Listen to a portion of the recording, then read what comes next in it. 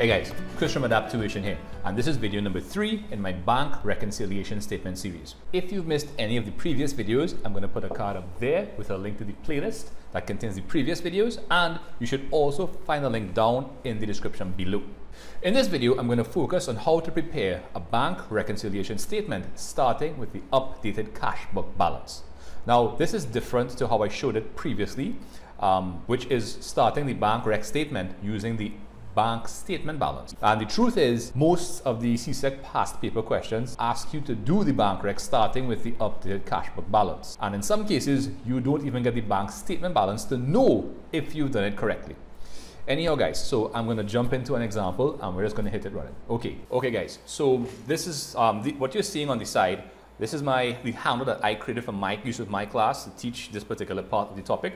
So you can pause and take a read, but I'll summarize. So what I say is that I don't actually know why we would need to do a bank rec starting with the updated cash book balance, because it implies almost you don't have the bank statement. But if you don't have the bank statement, how could you update the cash book? Anyhow, I don't want to get too much into that. Let's just say, look, it's a skill that I'd rather you have and then not need to use it than you don't have it and you need to use it, okay? And like I said, and you can see there too, a lot of CSEC questions are structured like this. So let's take a read of the example. So it says the cash book shows an ending debit balance of 5,000. Okay, remember a debit balance is regular for the cash book because the cash book is an asset and assets usually have debit balances. We know that the cash book could have a credit balance in the bank column because of an overdraft.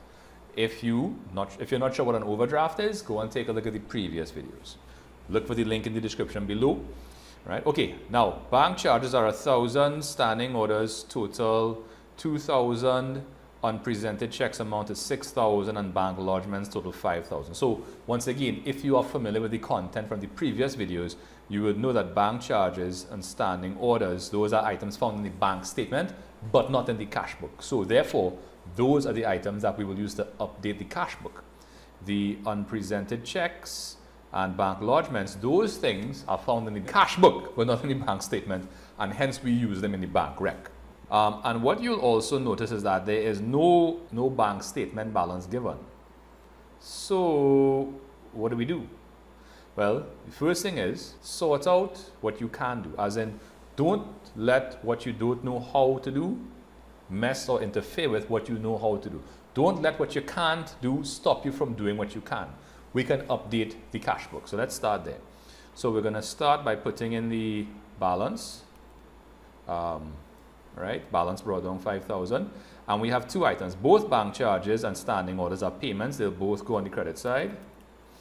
And now we simply have to find the new closing balance. So this side totals to 3,000. So we're going to need a balance of 2,000 being carried down. Balance brought down 2,000.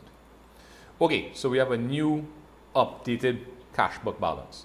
So how does this work in terms of the bank rec? Well, you start with the balance as per updated cash book. Now, normally we would minus unpresented checks. If we start with the bank statement balance, so once again, let's use my hands as a thing, right? So when you pay checks to people, remember they have to carry those checks to the bank for the bank to give them your money.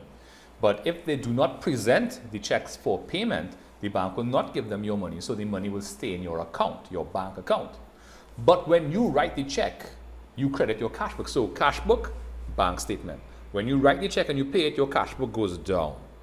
Your bank statement balance doesn't go anywhere until those checks are presented and the money is transferred. So normally I would say from your bank statement and the bank rec, you subtract the unpresented checks in order to bring your cash book and cash book and bank statement balance in line. However, the alternative is to add the unpresented checks back to the cash book balance to bring it back up, right? So that's what's going to happen there. In this case now, in the bank rec, because we are starting with the updated cash book balance. Similarly, for bank lodgements, so our bank lodgement is money checks, right? Checks that you've put into the bank, whether it's the ATM or the teller, that have not yet processed. And what I mean by that is that the money had from whoever wrote you the check, the money hasn't been transferred from their account to your account. Now, when you get the check, so once again, cash book, bank statement. When you get a check, you will debit your cash book because debits increase assets. So your cash book balance went up. but your bank statement balance didn't go anywhere because the money didn't hit your account yet. So normally what we would do, if we start the bank rec with the bank statement balance, we would add the bank lodgement figure to bring the cash book balance and the bank statement balance in line. However, the alternative is to subtract those bank lodgements from the updated cash book balance to bring those back in line. So it's either you could increase the bank statement balance or decrease the cash book balance. So that's what has to happen here. So once again, it's just that you are reversing the addition and subtraction in terms of those particular items. All right. So let's see how it looks. So add unpresented checks, right? 6,000 and less bank lodgements. And you can say put those words in capital letters for them to stand out. All right. So 2 and 6 is 8. 8 minus 5 will give us 3,000. So here, what is going on? Right. So here we have determined that our bank statement balance is 3,000 by first of all updating the cash book, and then by doing a bank reconciliation statement starting with the updated cash book balance. And basically what we're doing is like I said, in an effort to create symmetric information, or is it symmetrical? I should know this, in order to create a situation where both of these statements have the same information, what we do is we take the info from the bank statement and put it inside a cash book that the cash book didn't have. And then after, we're going to take out the information the cash book didn't have, right? Sorry, the cash book had that the bank statement didn't have. So we're going to make them look the same, right? It's like a story of a friend of mine he just got his license. This is some years ago, by the way, right? He just got his license. And his parents had bought a new car for him. And they said, here, what? You could go and pick up the car and bring it home for us, right? So he said, no problem. So he's feeling nice. They drop him off there, and they went to make some groceries. So my friend took the car, do all kind of thing, right? Took a joyride on the way home now. So you reach home, nothing happened to the car. In opening the gate and reversing into his yard, he scratched the front right fender. Now, the thing is, the way his gate and his fence was set, the scrape was 3 perfectly parallel lines on the fender itself. And it looked neat enough to almost look like a design on the car. And he was like, wait now. If they see that on one side, they're going to think a scratch, they're going to know I scratched the car. And I don't have enough time to go down to the shop and let them paint it over, and I don't have that kind of money. So guess what he did? Turned the car around and he scraped the other side. So it was matching. So that's kind of what's going on here, right? Instead of fixing the other side, instead of fixing the scrapes, you're scraping the other side. So that's kind of what's going on here. Anyhow, I hope that example didn't throw you off too much. Anyhow, I'm going to scroll down here. And what I want you to do is you can pause the video, and this table down here, right? So this tells you what to do in bank recs, what to add and what to subtract, whether you're starting with the bank statement balance or whether you're starting with the updated cash book balance, right? So I invite you to pause the video, copy that down because it's going to be helpful going forward. Okay. All right. So what I'm going to do now is let me just change what's on my screen, and we are going to try a question. Okay. Okay, so let's take a look at a fresh question. So this is a practice question 3 from, so it says Santa Claus cash book shows a closing debit balance for his bank account of $1,500. Okay, so debit balance is a regular balance in the cash book. So bank charges are $600, direct credit transfers total $900, unpresented checks total $8, and bank lodgements are $700. Okay, so this is the closing debit balance. So let's put that in first, right? 1,500. Whoops. Right. So the bank charges and the direct credit transfers, those are items that will be found on the bank statement but not in the cash book. So what we need to do is update the cash book. So we're going to put direct credit transfers 900. And then on this side, we're going to put bank charges. We're going to put, how much is it? 600? Okay. So now when we total up this side, we're going to have 2,400 here, which obviously will be the total on that side. And the updated cash book balance is 1,800. So we're going to bring that down here. Balance brought down, 1,800. Cool. So we put balances per cash book here in the bank rec. So once again, we're starting the bank rec with the updated cash book balance. Now, what do we do? So we go back up here and we have the unpresented checks totaling 800 and bank lodgements totaling 7. So normally when we start the bank rec with the bank statement balance, we add bank lodgements and subtract unpresented checks. Now, because we're starting with the updated cash book balance, we reverse the logic. So we're going to add unpresented checks. Unpresented checks. How much was that? 800. And we are going to minus or less the bank lodgements. Right, cool. Which is how much? 700. Right, so 8 minus 7 is 1. 18 and 1 is 1900. Right, simple and straightforward. So let's scroll down to try another question. Right, so that was Santa Claus. This is Mrs. Claus. So her cash book shows a closing debit balance for her bank account of 2,000. Okay, so let's put that in, 2,000. Oh wait, sorry, by the way, you know what? You could pause and try this. Right, pause and try this and then unpause it. Did you try it? Don't cheat, try it. Okay, let's go. Okay, so we have a standing order for rent. 1,500, direct deposits by customers 18, and bank charges of 5. Okay, so standing order for rent. So standing order rent, we're going to put 1,500. Then we have the direct deposits. Yes, how much is that? 1,800. Okay, and then we have the bank charges. Oops, sorry, charges. Right, 500. Okay, so the debit side clearly has a bigger total. This side will need 1,800 because that's 2,000. Yeah, so that's the new balance carried down. So that's the updated cash book balance. Oops, carried down. Sorry, my apologies. All right, so 3,800. Balance brought down of 1,800. Okay, cool. So now in your bank rec, you're going to start with that 1,800, and we have unpresented checks totaling 1,200 and bank lodgements totaling 3,000. So once again, we add unpresented checks and minus bank lodgements because we are starting with the updated cash book balance. Now you could put less bank lodgements first. It doesn't matter. Less bank lodgements, 3,000. We're going to add the unpresented checks, which are how much? 1,200. Well, would you look at that? 1,800 and 1,200 is 3,000. So you actually have no money in your bank account. As in, it's a flat zero. Okay. All right. So like I said, so some of these questions is just to give you a little taste. So what I'm going to do now is I'm going to put a little pause here. I'm going to switch to a different question, and it's going to be the last question, and then we're going to wrap up. Okay. Okay, guys. So here we have a slightly more involved question. As you can see, it has a few paragraphs. So let's take a read. Okay, so where's my cursor? Okay, there we go. So decorations boy, cash book, oh, I should put an apostrophe here, right? All right, so her cash book or his cash book shows a closing debit balance in her account, sorry, of 21,000. So it's a regular bank balance. So she has received her bank statement.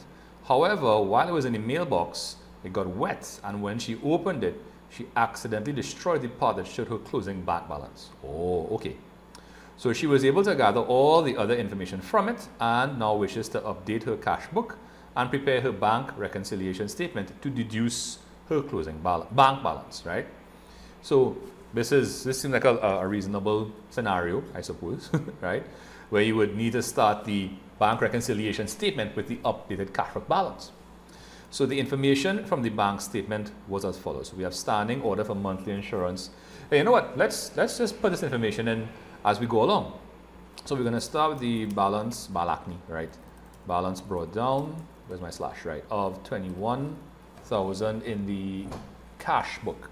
So, right, so let's go. So standing order. So a standing order is a payment made on our behalf. Payments decrease the balance in the cash book, payment, and therefore it goes on the credit side because credits decrease assets. So standing order for insurance.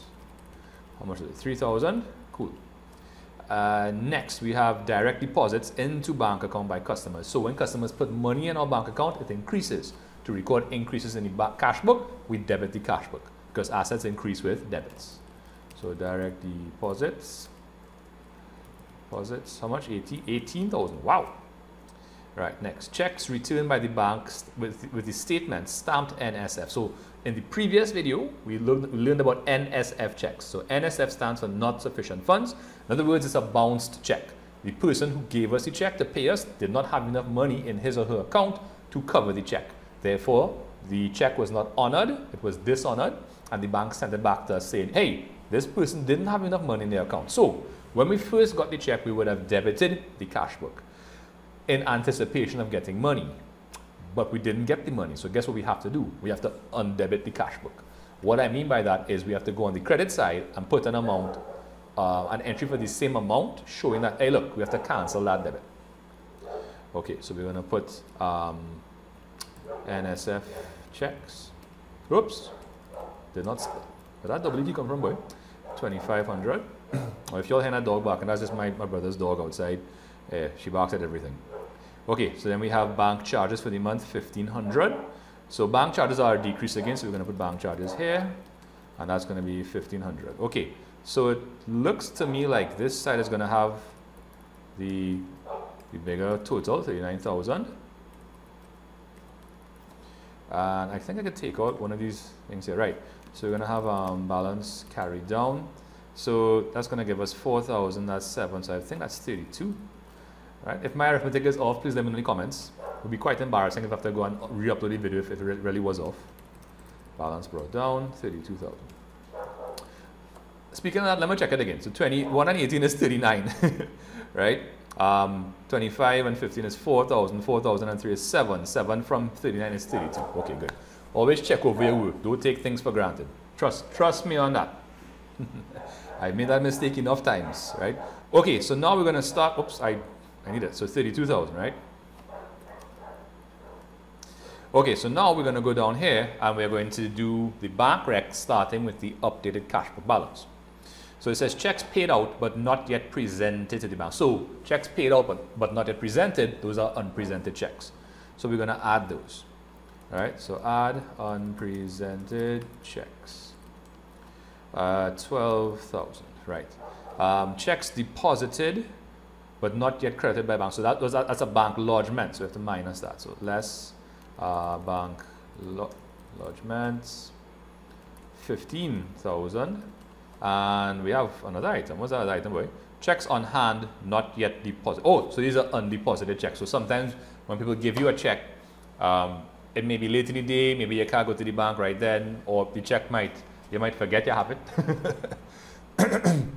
And what has to happen is, well, it's undeposited, so you can't get the money. So your cash book went up, but your bank statement won't reflect it because you didn't deposit the check. So this is just, it's like a bank lodgement, just an earlier state of a bank lodgement, I suppose, right?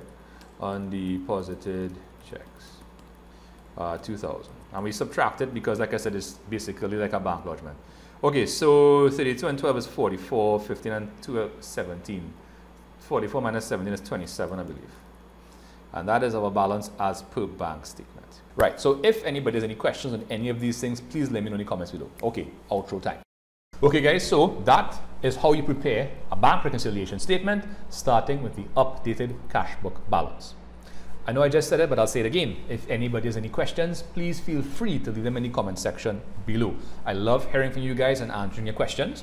Okay, and I love knowing that people all over the world are benefiting from the videos I create. It really humbles me, and I'm very, very happy to be of assistance. All right, guys. And anyhow, so once again, I remember my outro. So you can be anything you want to be. You can do anything you want to do if you have the correct mindset and you put in the work. You have to believe and you have to exert effort. There's no substitute for hard work and effort.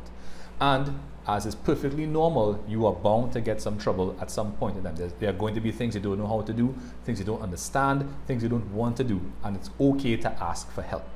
And if what you are doing isn't working, then you need to try a different approach to it. You're going to need to adapt because change is the only constant. Anyhow guys, thank you so much for watching. Please don't forget to like, share and subscribe, and I'll see you next time. Bye.